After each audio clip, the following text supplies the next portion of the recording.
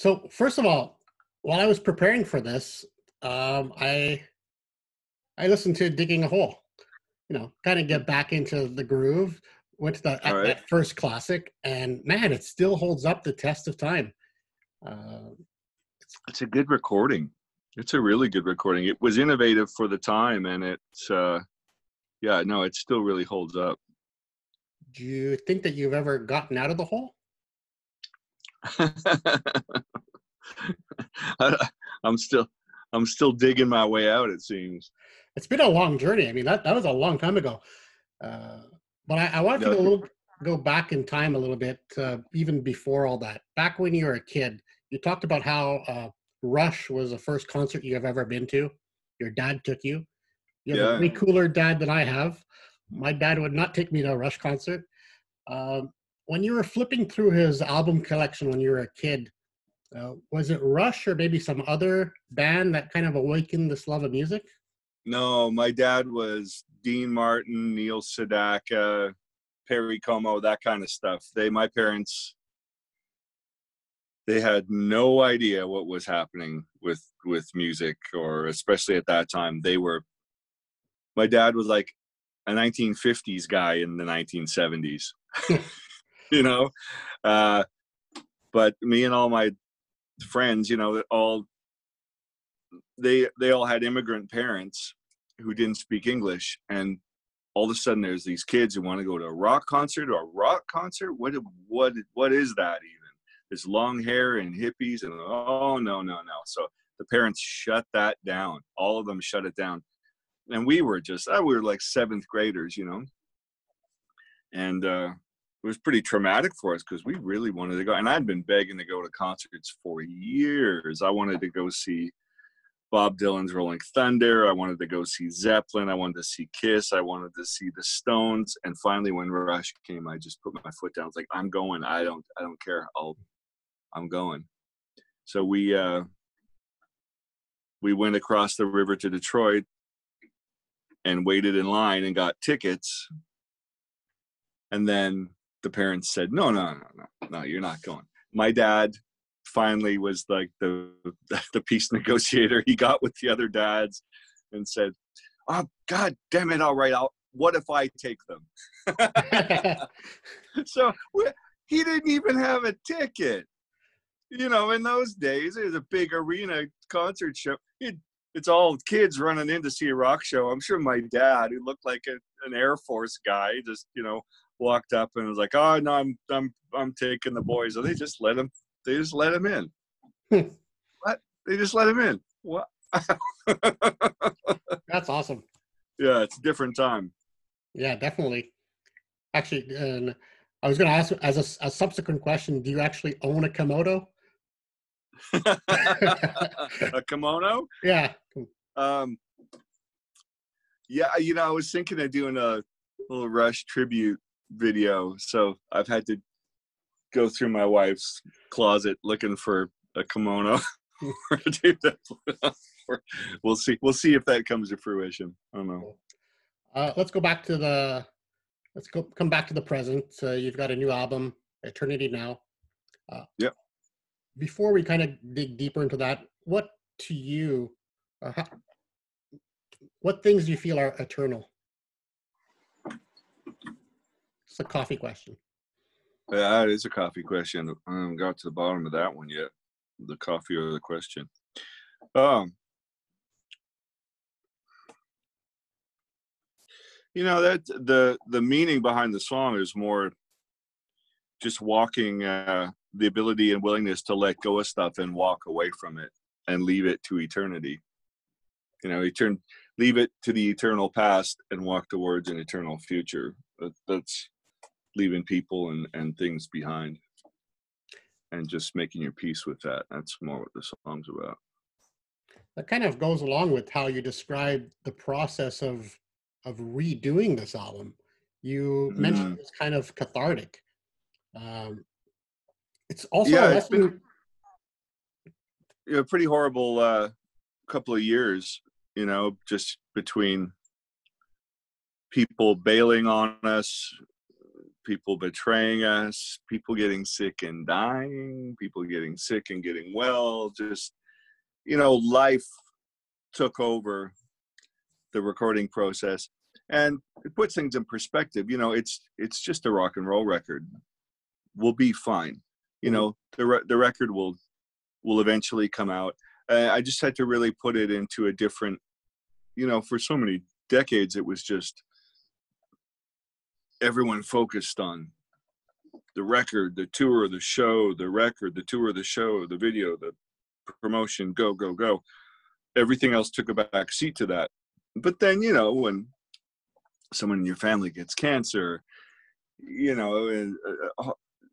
there's a number of things that happen in our lives that made us go, okay, how really, really, how important is that compared to what's happening right now in the moment? And so we reassessed everything, and it's an amazing mental freedom one gets when you let a bunch of things go.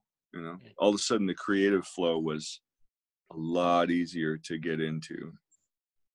The album kind of wrote itself after that, where it was just, I suddenly have thought about a lot of things. Let's No, it's a big lesson. In business, there's something called sunken costs, where you've invested in a project so much that you don't want to let it go, because you say, I invested so much time and money. But pressing delete, that moment in your head when you press delete, what did it trigger? What was that feeling you got right after you said, okay, no, it's done, we're starting fresh? Yeah, it was real freedom. Yeah, it was real creative freedom. Because there have been some calamitous events throughout our whole career, and I've always fallen back on the notion that, okay, well, let's say there's a publishing dispute, or there's some dispute over, like royalties, something that ties up a song, you can't use it anymore.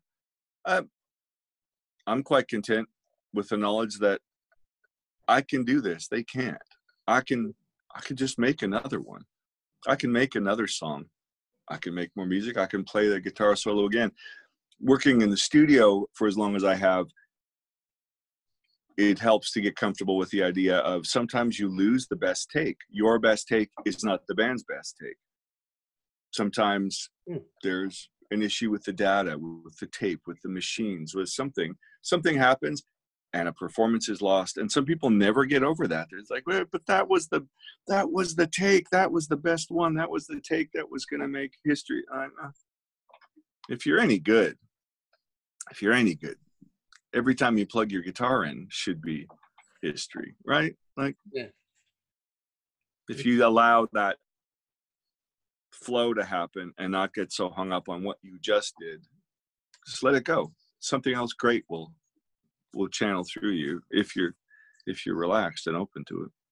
Yeah, I definitely believe in that, and I think that there's a lot of deeper lessons there that we could probably go on for hours, is talking about how that relates to life. But you're the first person I'm interviewing after the COVID-19 pandemic. Your album kind of has a lot in common with COVID-19. The initial making of it was filmed with, like, it was a crisis, right? There was that tragic loss of life. There's all this negative vibes, influences. You kind of self-quarantine yourself with your wife, and you refocused and rebuilt it.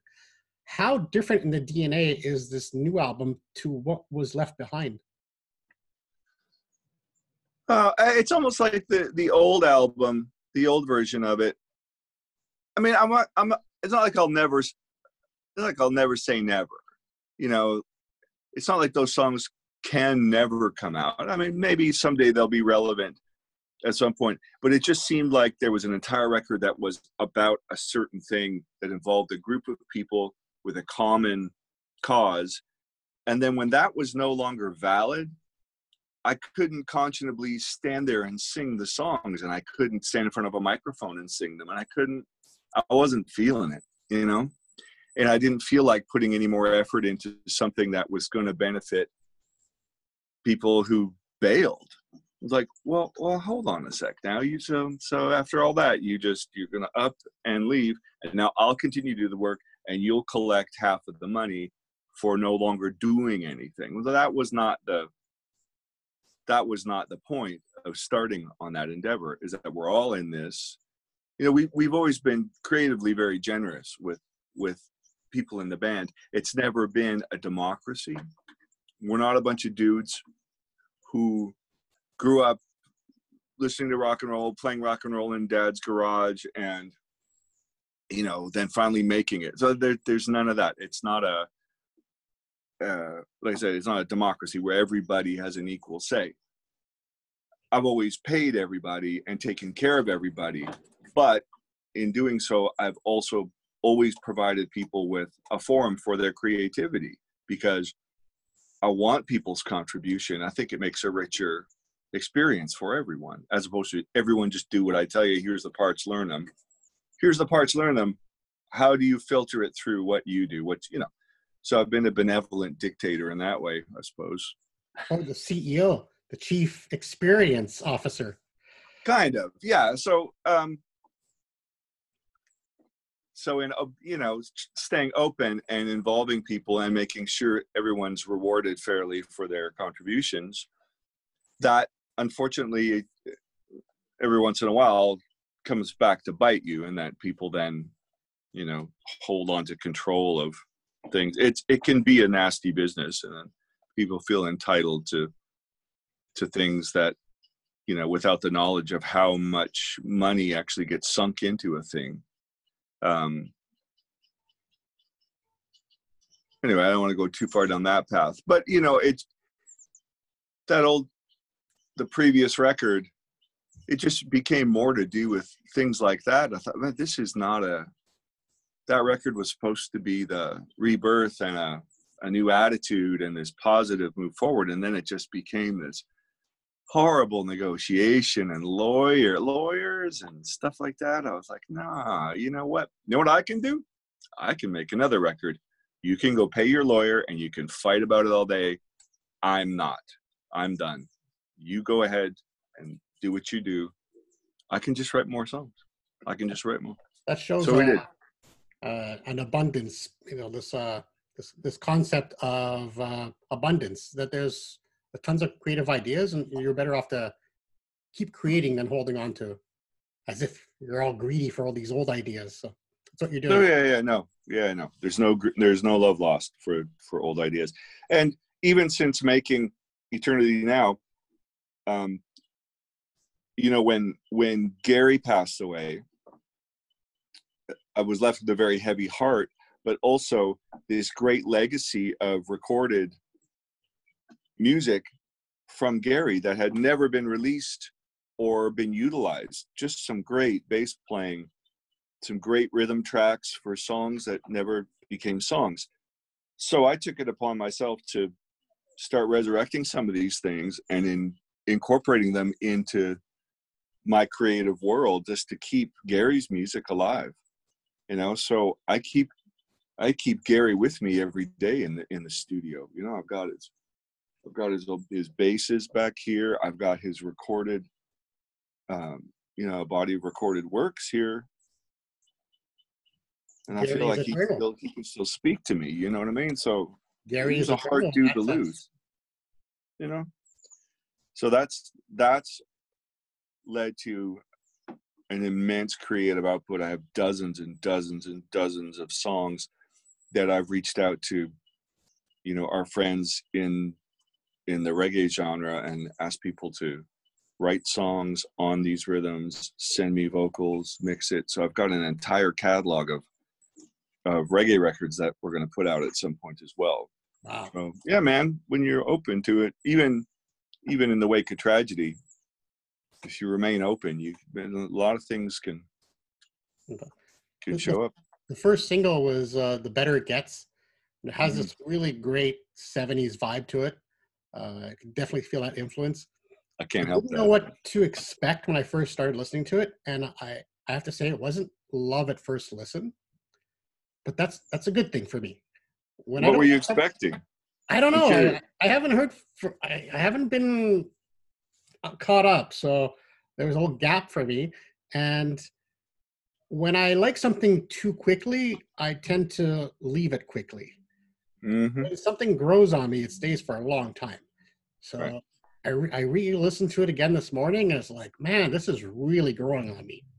And I could even picture, was it the Bruce Dickinson saying, "More cowbell," out of all these things. But it's really this great. It's like going back in time, but making it so much more relevant now. Just bringing back more simple times. I think this is what this whole experience, this pandemic, is doing is making us simplify our lives and seeing what is more important. You know, it's not You about. made an interesting observation earlier. It really is like, for us in this little compound here, this is kind of like the second time we're going through this. That self-quarantining, letting the rest of the world do what it's doing. We have no idea what's happening beyond our gate here, you know. We've been through this already. So this suits us quite well. I mean, I'm well equipped to survive the pandemic. It it gives me a great it's a mental burden knowing that there are people out there who are suffering. That is a massive difference. Our previous quarantining was like, I don't care what's happening in the rest of the world. It's only what happens within our gates that matters. Now we're fine here, but just knowing that there are, you know, a person has to have that empathy and sympathy and all of that, just, and be mindful of what people are going through, especially healthcare workers. I mean, this is getting said over and over again. Hey, let's, you know, cheer on our frontline healthcare workers. Man, we have no idea what I mean, that's like the army, man. They're getting shot at. We don't run those risks the way they do, you know. And people who do get sick and are suffering, man, that is nothing to, you know. I can't I can't take the position of people who are holding up signs and protests saying, I need a haircut. Are you kidding me? Look at, you know, needs a haircut. I cut my own. I mean, I'll go with this to say, you know what? I can take care of my own hair. Thanks. You know what I mean? It looks like this, but it's not. None of that is worth it. I mean, I'll deal with shortages at the grocery store. I'll learn to cook turnips. Like, whatever. That's just, these are very small problems compared to what could be happening out there. And people saying like, oh, this is not as bad as this disease. It's not as bad as that one. It's not as bad as, like, you don't want to see what that's like. Come on, man. Let's just. Not a gamble worth taking. Oof. Yeah, it weighs heavily on me. That is a big difference. Like I said, we're fine here. I got my studio up and running. I can create all day. I do all the cooking. I'm happy to have my family around me all the time. But it's that extra mental weight of knowing that, you know, we're not alone on this planet, man. There's people out there that are good people that are getting hit, you know. So you have this new album. Normally you'd be touring. So it's kind of like if you're prepared this. There is that. Meal. I know you're a chef. It's like you prepare this delicious meal and then your guests can't make it. How do you feel about not being able to tour right now? Well, how should one feel? I mean, there's nothing I can do about it. So I got to kind of let it go. I remember when it was only a couple of weeks ago now.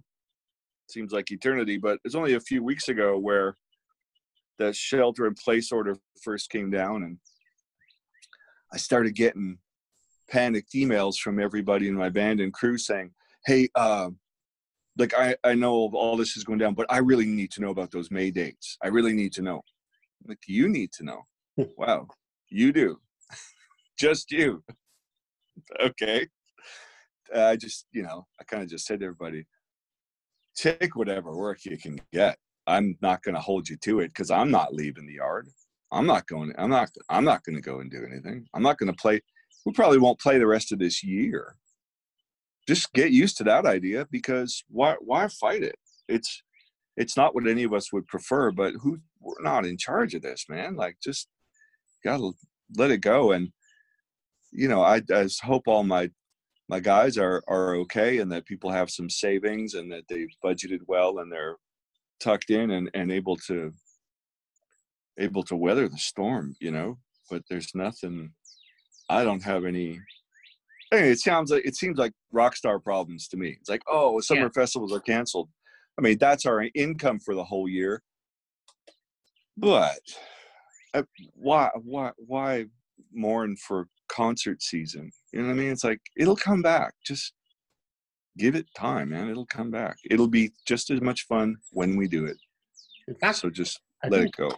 having this pause might make it even more special, because we'll Hopefully. the moments more. Maybe people won't be behind their phones as much, actually living the moment. Because Maybe, you watch a streaming concert now, you can be behind a phone and watch a concert, but it's not the same as being there live. Yeah. And I know that creativity is not something you can contain. You yourself, you're very similar to a friend of mine whom you actually met once. Funny story. Might not talk about it, but you met a friend of mine, and he's also a great guitarist, and he's got like the perfect pitch. He can pick any instrument and just start playing. And he also became a chef, and he basically cooks. Oh, wow. I find creativity, Cool. you cannot keep it in. If it's not music, it's something else. And Right. What are you known for? What's your specialty when you're creating this culinary masterpiece? Oh, at first my whole family was like, oh my God, but what about going to this restaurant? What about this restaurant? What about, oh my God, now we're not going to get to, you take for granted how much we travel, my wife and I especially, how much we travel, and in every city we have these great culinary experiences, and we find the best coffee, and on and on and on. And when that's out of the equation, that's when you realize, oh man, we were quite used to that. So that, okay, well, we're not going to get good Thai food here, so I'll experiment with that. And I got really good at that. Chinese. Okay, some different regional Chinese. Let's get into that. Italian's always been a specialty, but even there, I've had to delve into my recipe cache, go a little deeper, because when it's 7 nights a week, every week, you got to come up with some moves, like red sauce and noodles isn't going to cut it every night. So no, man, I've gone pretty deeply into it. I was already pretty deep into it, but this has just given me a whole new inspiration. And I've got a couple of pals, the guys in Wide Mouth Mason. We toured together for years, and they remain really great friends. And that little trio of dudes, it's almost on a daily basis that there's really sexy dinner photos. There's some iPhone 11 soft focus, beautifully staged. Dinner hits the table at my house, and everyone's like, can we eat yet? Or is the photo shoot done yet? Are you done? Like, ooh, caramelized onions. Look at that. Could you just cook the food, or are you going to take pictures of the food? So there's that going on. You brought your wife out. It's your wife, right? Mm-hmm. Alex, into the conversation. Yeah. By the way, my wife saw her at an interview this morning. I guess we were watching an interview from a couple months back, and she wants to know what your wife's skin routine is, because she says it's amazing. So her compliments to your wife's skin, and just, she says, is yeah, amazing. She's almost my age, and I don't look as young as her. People are going to start accusing me of having a trophy wife. That's all right. I've interviewed a couple couples that have collaborated together. The Royal Foundry. There was Rain Maida and Chantal. And there is a different dynamic when you're working with someone that's so close. Do you feel that you're able to, have a compartmentalized relationship where, like, okay, this is the music, and if you do something I'm not liking, I'm going to tell you, where it won't affect the personal life? How's that working? Oh, that's a myth. There's no way to separate church and state there. Yeah, I mean, she's honest enough with me that, yeah, no, she'll just have out with it and say, oh, yeah, no, maybe you should do something different, then I can be like, what are you, how dare you? What are you saying? It's your wife. You know, you got to take it at face value. So there's definitely been more good than bad on that end, though, in terms of, you know, if I can write something that makes her stop in her tracks and go, wow, it's got to be really good, because she's been around almost from the beginning. You know, she's heard everything throughout the creative process. She's heard the beginnings of great things and the stuff that has stood the test of time, songs that are still relevant 20, 30 years later. She remembers what that creative process was like, so she can spot a winner, you know. She's seen it at your best, she's seen it at your worst. She's seen a lot of both. Mm-hmm. Love Is Alive was the second single off the new album. Is that related to anything personal?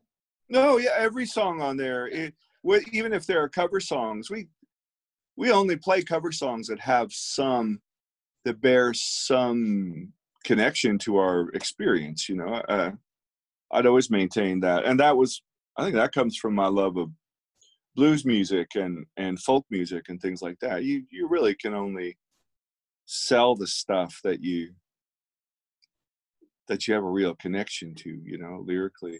And that's a song that, you know, I remember from being a kid. I loved that song when it came out when I was a kid on AM radio. We used to hear that every day, man. I love that. That's just one of those tunes that I'd had in the back of my mind for the longest time, thinking, man, Big Sugar would crush this. That'd be a good one. And it was always down in the back of my mind, kind of like Let It Ride and Dear Mr. Fantasy. There's just a couple of those songs like nobody covers these ones. No one's digging these up. Let's just keep that one in mind. And I happened to be in Red Deer, Alberta, in a secondhand store, looking at hats and scarves or something, you know, like used clothing that someone had kind of fancied up, you know. And this woman had a cassette player, like a cassette boombox, and she was playing Gerry Wright out of a cassette deck. And I was in the store and I thought, man, that sounds good. What are you listening to? I know this record. What record is this? And it was Dreamweaver by Gerry Wright. So she played the whole record, and while I was in the store, I heard that whole record go down. I thought, that's it, man. That's a sign. We gotta cut that one. And we went studio and cut that pretty soon after. And of course, you know, after we recorded it, I had friends from Colin James, Chris Robinson, just people calling me up and saying, oh man, we were gonna cover that. I'm like, were you? Were you? Late. Well, you didn't do it. That's awesome. So the album is done now. If we want to, I definitely have to get it on vinyl to add to my collection. So Vinyl is hot, man. It's like fluorescent blue, beautiful. They match the actual vinyl to the artwork. Yeah, man. No, it's hot. I saw it on Instagram. I saw you and your wife taking it out, I guess, for the first time. So. Oh yeah. How can people get a hold of it? Because you can't go to stores that much. No, it can be ordered. It definitely can be ordered online from Music Vaults. I don't have the. I'll get the link for it, and I'll put it up in the article. Yeah, Jennifer Knox at Universal can definitely get you that, because it's already, our pre-sales are really, really good right now. Like they don't even have stock of it yet, I don't think. And yeah, the pre-orders are. That's one good thing, is that people are now getting used to the idea. If they were already used to shopping online, now if you want band merch, you got to buy it online. So cool. Well, thank you so much. I don't want to keep you too much longer.